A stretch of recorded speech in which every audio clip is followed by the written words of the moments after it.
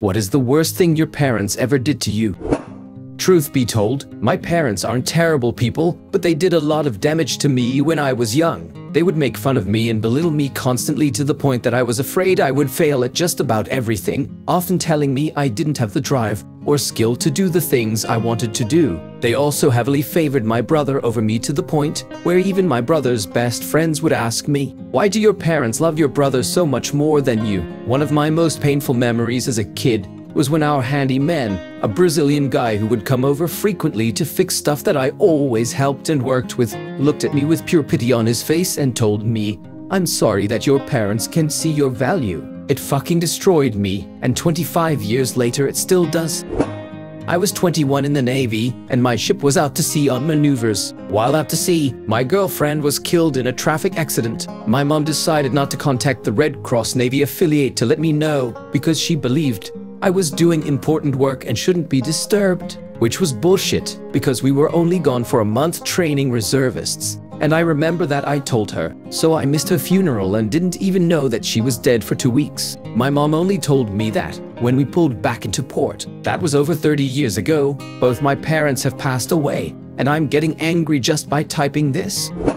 A mild case myself, but they would gaslight me when I was in physical pain or was having physical issues, unless I had irrefutable proof. They didn't take me to the doctors when I had bronchitis for over 3 months. They only took me to the hospital once when it wasn't for school-mandated booster shots and only because I asked. I also had to physically show them my incredibly swollen tonsils for them to say yes. They denied me when I told them I had insomnia, insisting I just wasn't trying hard enough to sleep. And the icing on the cake? I once stepped on something that made my foot sting like a bitch. I suspected it could have been a scorpion, since it was the desert, but all I saw was dirt. Couldn't confirm, run into the house sobbing, but since I couldn't identify what I stepped on, plus it was lightly inflamed at the time, they said I was overreacting. 4 hours later, I come hoping out of my room on one leg with the melted cold compress in hand, still crying. They seem irritated until I lift my foot up for them to inspect again and display the 5 fat-ass blisters on upper pad of my foot and for toes.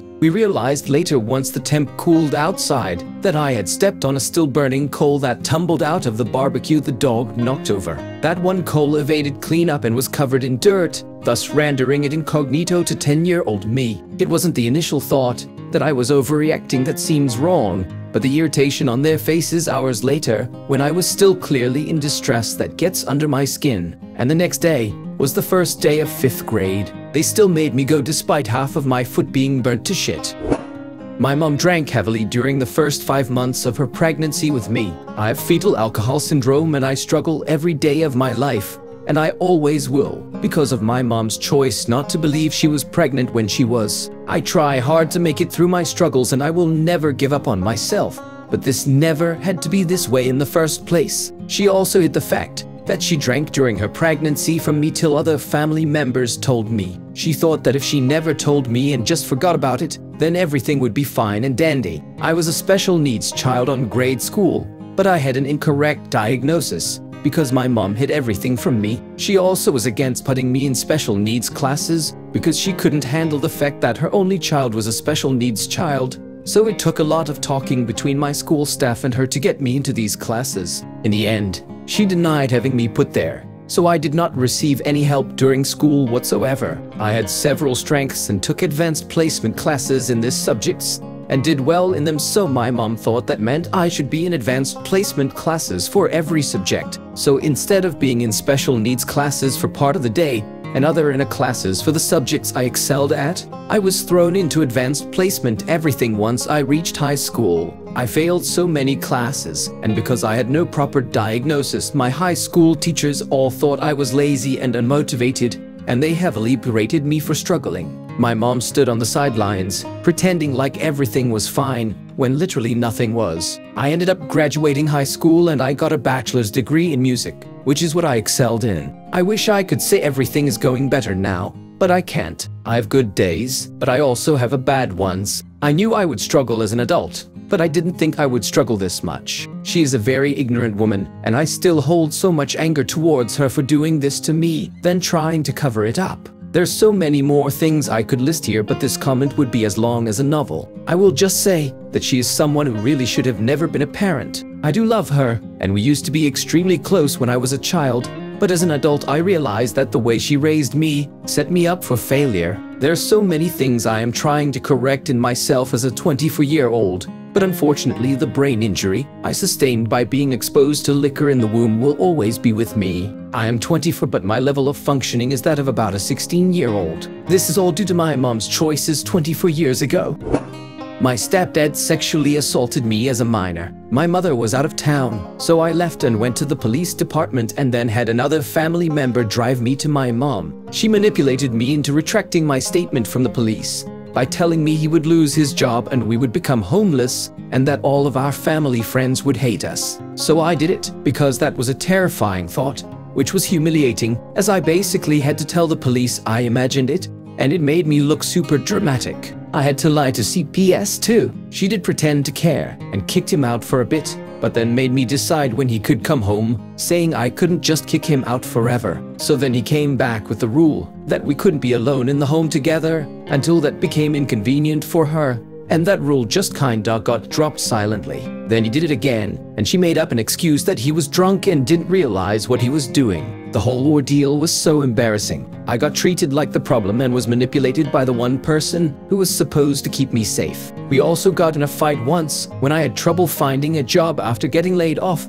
because she was tired of helping me. I had only been jobless for about 4 months and spent every waking hour trying to find a job. She texted me telling me I wasn't trying hard enough and that she was tired of helping me out and a bunch of other really mean stuff. I eventually asked her to please stop because I had been having a really hard time mentally, and she asked what I wanted from her. I said I guess emotional support, and she said she couldn't do that and to find someone else to do it. She also told me she loved my son more than she loved me.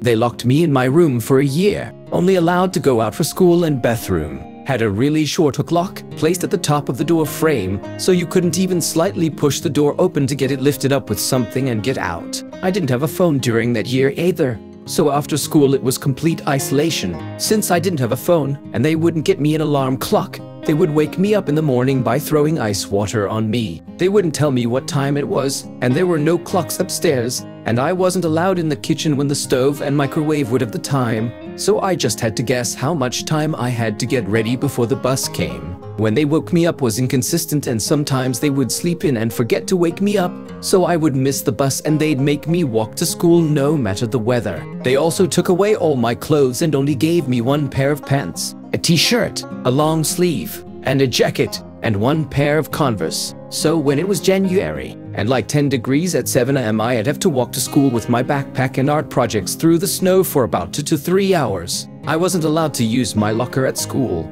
because I might hide something from them, so I had to have all of my textbooks and notebooks and supplies for the entire day in my bag. That and they had me on 80 mg of events when I was 90 pounds for whatever reason and took them away out of nowhere, and when I had withdrawal and crashed, they threatened to send me to a mental hospital for my erratic behavior. There's a lot more, but this all tied to what it was like just being locked up for that year. My mother had me tested for autism when I was 3, always told me while I was growing up, I had you tested, you don't have autism. The signs were always there. The number of people who would ask me if I was on the spectrum because of various behaviors I exhibited was staggering, and every single time I would tell them, no, I got tested and the test said no. I spent well over a decade wondering what was wrong with me, why people would always ask or assume that I was on the spectrum. It made me a very easy person to manipulate, which led to a relationship that to this day has left me scarred and traumatized beyond belief. 20 years later, about a month ago, my fiancé and I went to a family reunion. My mother told my fiancé that she'd had me tested for autism. She refused to say the results, only said that he doesn't need labels. That's how I found out that my parents lied to me for 20 years, told me I was normal, dismissed all the signs and behaviors as me being a wayward kid who needed to be corrected. Those behaviors led to abuse, neglect, and a whole host of other treatment, especially from my mother. The fact that I didn't know what was wrong with me caused me to spiral for almost a decade. The bullying, the manipulation, I could have taken steps to avoid all of it if I had known. I hate crutching on, I have disorder, as a rationale for my behavior. Despise it with my whole being. But it would have done me a lot of good to know. My parents knew the whole time. They knew exactly why I acted the way I did. All the little behaviors that earn the wrath of my mother. Everything from obsessively fixating on different subjects or topics in school. History, in particular the Mongols, have always been a favorite of mine, to bouts of frustration over menial things that would boil over without me even meaning to the fact that I use comparisons and analogies a lot when I talk because it helps me be able to explain what I'm thinking. She knew exactly why. She'd always get mad at me for not having like-minded friends to talk to, but she knew why I struggled to find people on my wavelength. She knew why I struggled to make friends, why I was alone all the time, and not once did she ever think to tell me why. Let's just say there's gonna be a very important phone call in the near future. Share your thoughts in the comments. Subscribe to the channel. Good luck.